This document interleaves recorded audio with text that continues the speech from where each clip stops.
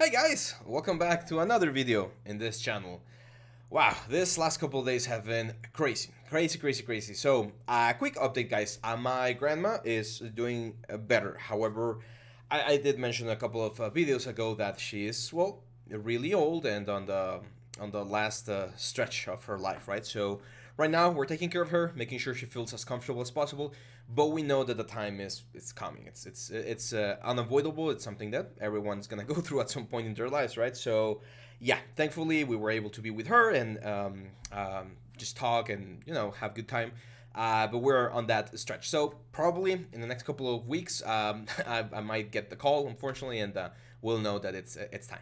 But before we, or until that happens, well, I would like to continue doing some more 3D work. That doesn't mean that we're gonna stop the 3D work or anything. Just letting you know a little bit of my personal life. So we had this video pending from a couple of sessions ago. I mentioned that when we hit 17,000 subscribers, which was a couple weeks ago, we were going to do an animation with this Majoras mask. I believe I've already shared the folder for this one. I'm going to double check. I'm going to go back to the video and double check to make sure that this model with its texture is available for you guys, because when we did this one, I showed you a quick rundown about the bake groups and the texture palettes and stuff. And right now, I believe we have an animation here where the Majora's mask just like goes from top to bottom, or it can just rotates around. So I want to show you how we can convert this into an even nicer animation. So what we're gonna do is we're just gonna use the tools inside of Marmoset to create an animation where the mask kind of like floats up, and then it starts rotating, and then the lights kind of like come on, or they start like lighting the whole scene. Okay, so the first thing I want to do is I want to create a little bit of a different light setup here. So I'm gonna bring this light down, and I'm gonna have this one over here. So eventually at the very end of the animation, I want to have something that's called a split like composition, where one light's gonna be shining from one side and the other one's gonna be shining from the other side, of course. So we're gonna have this sort of like split composition. So this is what we're gonna go for. This is gonna be like my final shot, okay? So we're gonna make sure that this happens at 10 seconds. So it's gonna be like a 10-second animation. Our timeline down here is already set up at 10 seconds, so that's fine. Let me go here and I'm gonna turn off ray tracing just for now. We're gonna turn it back on later on, so that we can calibrate what we want. So right now, we have this thing, this turntable, and this turntable is creating, of course, the turntable of our element. So anything that's inside of this thing is just turning around. I don't want that, so I'm gonna actually grab this guy, like the bake, and bring it up or out. And now, if I delete this one and I hit play, well, nothing's gonna happen because nothing's being animated. And animation inside of Marmoset, it's super simple.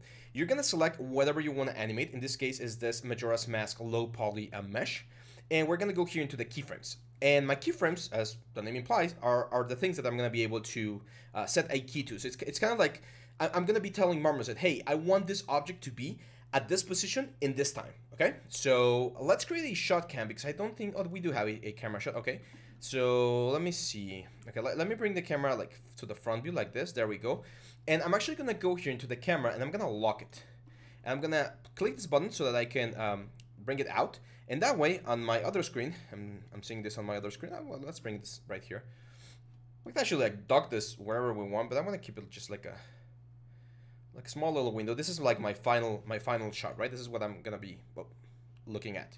So I want my Majora's Mask to start below my camera, so it will, as I mentioned, it will float up. Okay, so what I'm gonna do is I'm gonna grab this guy right here. I'm gonna grab my Majora's Mask. I'm gonna look into the attributes, and you can see that we have this transforms, and we have transform in X, Y, and Z. In this case, the transformation that we want is Y. So I'm gonna go into translation Y, and I'm gonna bring my Majora's Mask down, like really down, so that I don't see it here on this viewport. And I'm gonna set a keyframe with this little button, which is gonna add a keyframe to that position. And then I'm gonna go back to the main camera. There we go. And then let's say it's gonna take 3 seconds. So I'm gonna move all the way to 3 seconds. And in 3 seconds, the Majora's Mask is gonna come on up here, and I'm gonna set keyframe.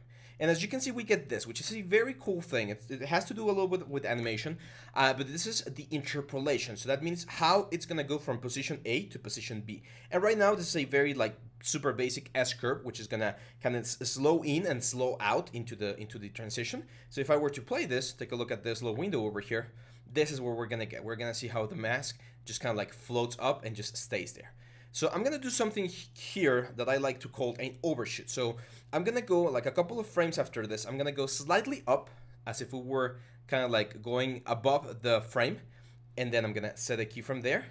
And then I'm gonna go back here and I wanna set the keyframe back down to like there and set the keyframe. That way, what's gonna happen is the mask is gonna come up and then settle down into a nice position here. And if I were to play this, oh, let's play this, we'll get this sort of animation where the mask kind of like goes up and it settles down. Now, as you can see there, the settling down was a little bit too harsh. It's like way too intense. And the reason why things can get intense in animation has to do with something called timing. And timing is how long it takes from one point of the animation to change into another point. So right now, as you can see, the points here are really close together. So if I were to move this out, to just like spread this out a little bit like this, now what I would expect is for the mask to create like a very nice soft transition. Let's see. Okay, that's a little bit better. Still not great. Still not exactly what I want to do. And here's where we can spline this thing, which means modifying these things. And I can kind of like lower this. Like let's lower the intensity here. So I don't want the mask to go like extremely up. I just want to go a little bit up and then settle down on the thing. And we can actually modify this curvature here so that the thing creates a nice smooth transition. Let's see how this looks. Again, I'm paying attention to this square over here. Okay, I like that. I like that. That looks a little bit nicer. Now, at the same time, while we're doing this, we could actually add a little bit of like an animation where this thing goes up and down, and that could work very nicely as well. So let's say that after it settles down, like a couple of seconds after this, let's say 6 seconds, it's gonna go slightly up. And let's set the keyframe there. And then like at 8 seconds, we're gonna go slightly down. Slightly, not that much, and set the keyframe. And then at 10 seconds, which is where our animation is going to be ending, slightly up. So now what we're going to get, as you can see, is we're going to get this very nice animation where the mask just kind of like hovers right there on the spot, right? It creates this very nice, interesting look. Okay, so this is the basis of animation, and if you've taken our premium course, which by the way, just a quick plug-in here, you can check the Maya intro to Maya course or the intro to animation course. In both of those, we cover all of these principles inside of Maya, but those animation principles, that's one of the cool things about the course. They're like, you can change them to whichever software you use. So even though it's specifically for Maya, a lot of those things translate to all of these different applications, because as long as you have a graph editor and you can set keyframes, you're gonna be able to create this sort of animations. So there we go. That's the animation for the main camera, which I really like, or for the mask. Now let's talk about the animation for the lights themselves. So I know that I want this light setup to be the final light setup once the mask kind of like comes into frame. So what I'm going to do here is I'm actually going to grab both lights, this light 1 and light 2, Control G to group them so that the group is right in the middle there of my element. Give me just 1 second. There we go. And what I'm going to do is I'm going to animate the intensity of the lights. So I'm going to go here to the light 1. Let's go into the spot options. No, where is it? Here in the range, in the brightness. And what I'm going to do is I'm going to set the brightness down to pretty much like nothing, or barely touching my mask so that we don't see like complete blackness, but just barely touching. I'm going to say set the keyframe. Well, before we do that, let me remember, okay, my final number is going to be 7.2. So on my first frame, let's keep it like really low and set a keyframe. And then on frame, let's say frame 4, by frame 4, we'll recover the whole element, so 7.2. So what's going to happen now, and we're going to, of course, set the keyframe. What's going to happen now is that the light will start shining, and it will create this shine until we hit the element. Now you can see that there's a lot of time here, 2 seconds actually, where this thing is not like actually shining, or it's actually already like really high. So I'm gonna bring this down still to like this. Let's set the keyframe again. So now that the light goes like down, and until the mask starts showing, it's until that point that we see boom, the nice like change in brightness coming into scene. I kind of like the blue hue, like it looks very mysterious, and I think it looks cool. So let's go back here, and now we can see this a little bit of a small scale what's gonna happen there. There you go. Now it might seem a little bit like intense to see the whole like a guide. So let me just click out of the guide, and we should be able to see how intense that transition is.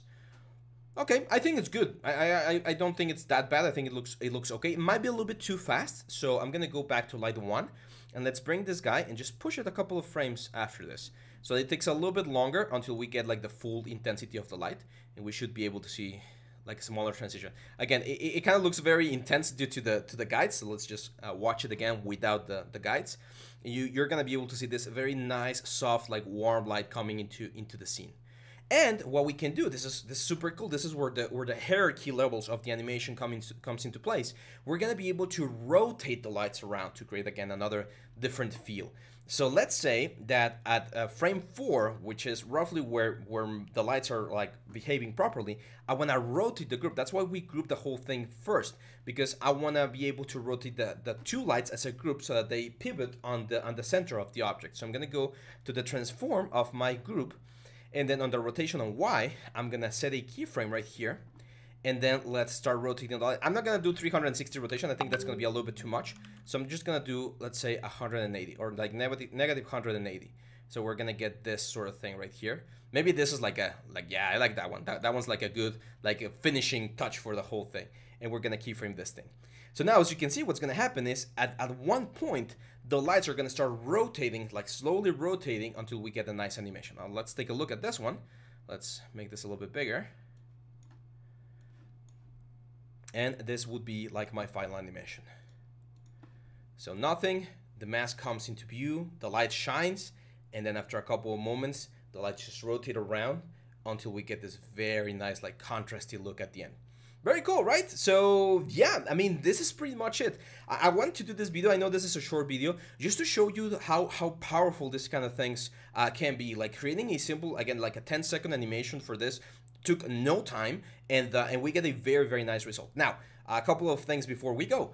We need to render this out, and unfortunately, we are not going to be able to preview this with the RTX turned on. So if I were to turn on ray tracing, and I go to like one specific frame, I will see the effect. But if I try to hit play, it kind of replaces the ray tracing with just the traditional full quality preview without ray tracing. So it won't allow me to see this this particular thing. So what can I do here? Well, I need to render this as a final video. I'm gonna go here to the render options.